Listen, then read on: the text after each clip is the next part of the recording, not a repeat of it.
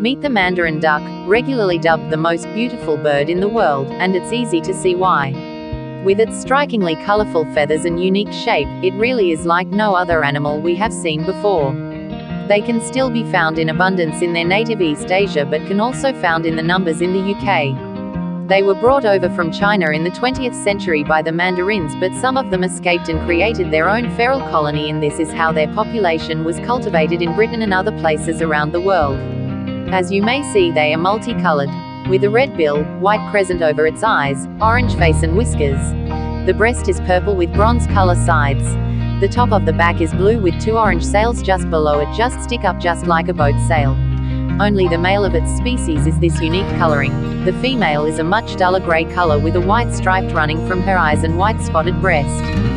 These stunning ducks don't have any natural predators in the West, so when they were first accidentally introduced to the West, there were worries that they may become invasive. Mandarin ducks lived and breed in dense and shrubby areas such as the edge of rivers. Although they may breed in valleys and high altitudes, they prefer to be lower down, as long as there is fresh water around. They usually eat plants and seeds but are known to enjoy the odd snail, insect or small fish to their diet depending on the season. The mandarin's biggest threat is due to habitat loss from logging.